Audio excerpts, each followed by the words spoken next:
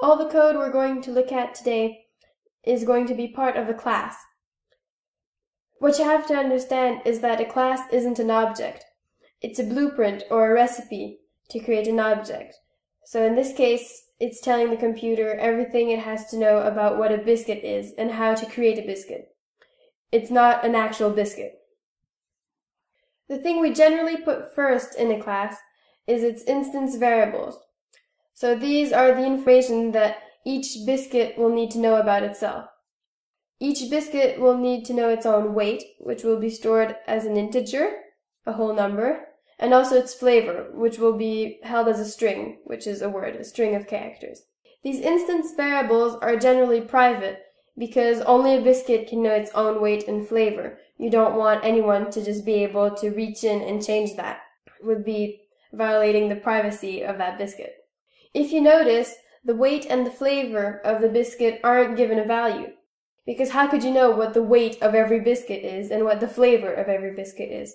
It's not possible. You might notice that the instance variables look a lot like creating object references. And that's exactly what they are. They're simply creating a space to save that information. They're not putting information in it yet. So they are creating a reference or a pointer, or you can also think of it as a signpost to where the information will be. So to make a reference, you have to write the type of thing that will be stored in that space, and then the space, and the name of how you want to be able to call that space, so the name you're giving to that piece of information. The next thing we put is the constructor. So this is telling the computer how to create a biscuit when it's asked to create a biscuit. So constructor generally assigns values to the instance variables. So you can see that it says simply public biscuit, which is rather unusual because most methods will have to put what they return between public and the name of the method, which in this case would be biscuit. But because it's a constructor, you don't have to do that. It's one of the things that makes a constructor special. And then inside the brackets, you can see the parameters of this constructor.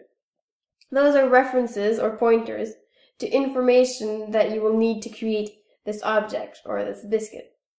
So you can't just create a biscuit without really knowing what's inside. Oh well, you could, but it wouldn't be very useful.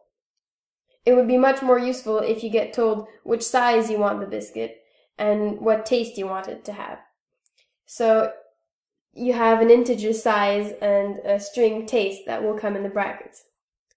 You might notice that you can't see what the value of those are, but don't worry about that right now. They will come with a value. They already have a value at this point in the code. When the computer is asked to create a biscuit, it will know what size and taste is. You can see it a bit like a variable in math. X is a number, you just don't know what it is yet, and you can still work with it. So then what you do is this dot weight equals size, and this dot flavor equals taste. A lot of things are happening here. This dot means that we're talking about the instance variable of the biscuit, so the weight of this particular biscuit. It's not completely necessary, but it's good practice and it can prevent things from going wrong later on. And so you say weight, this dot weight equals size, so you're saving whatever the number that is in size in the space called weight, and then you're doing the same thing for taste. So here you're using only the references without writing this dot weight equals int size. So that means that you're using the information that is in the space called size. If you were to write this dot weight equals int size, you would be creating a new integer called size, which wouldn't have a value that you can actually use for a start. And secondly, Java wouldn't let you do that because then you would have two integers called size, and that's illegal. Then you have the accessors. You have public int get weight, public string get flavor, and then the slightly less standard accessor, public boolean is crunchy. The accessors are used to access the value of the instance variable from outside your class. So if you remember earlier, we've made the weight and the flavor of our biscuit private, which means that anything that isn't a biscuit can't know what the value of weight and flavor are, which is useful for security reasons, but you probably will need that information from somewhere else. So in that case, we make the accessor methods. So here, public int get weight. Int means that the method will return an integer. And if you notice, this method has nothing in the brackets because it doesn't need any extra information to do its job.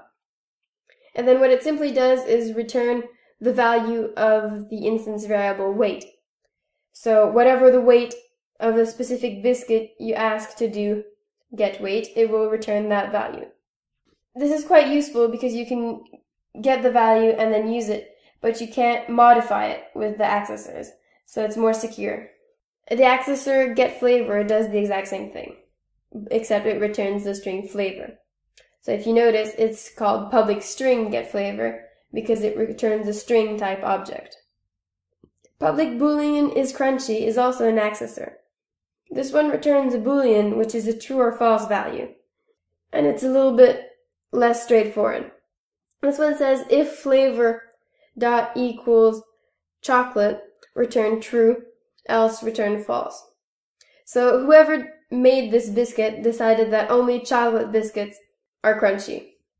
So what's happening in the if statement here is flavor, which is a reference that points to the space where whatever the word that is stored in flavor is. And then dot equals, which is what you use instead of equals equals to compare string to each other. And then inside the brackets of dot equals is another string, which you're asking to see if it is the same as the value of flavor. When you have a word between the double quotation marks, it means that this is a string. So you don't have to create a new string to put in there. It's creating the string itself. And lastly, classes often have mutators, which are generally used to change the value of the instance variables. So it's very nice to have a biscuit, but what if you're eating it? So for that, we have the method public void take byte. Void means that the method returns nothing. You don't need to receive any information when you take a bite of a biscuit. You simply need to make the biscuit smaller.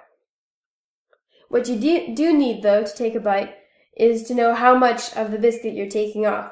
So public void take byte has a parameter, which is inside the brackets. So when the method take byte is called, it will be given a number, which for now has an unknown value, and we'll call that number bytes.